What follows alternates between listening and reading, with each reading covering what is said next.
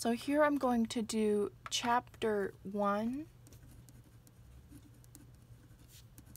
question 21. This question looks a bit more complicated than some of the others because it has two variables. It has variable x and variable y. But that doesn't inherently have to be problematic. So our data, what we have is 4 participants. And they've given us 2 measurements. We've got a data point or datum point for the x score, x variable, and we've got a y variable. So participant A on x has 3 and on y has 4. So I'm just copying these out from the textbook.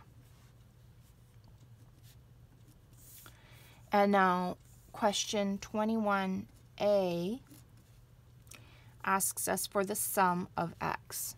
That means we take just the x scores and we add them up. So we take 3 plus 0 minus 1, or plus -1, plus 2. And so that is 4. Because 3 plus 2 is 5, minus 1 is 4.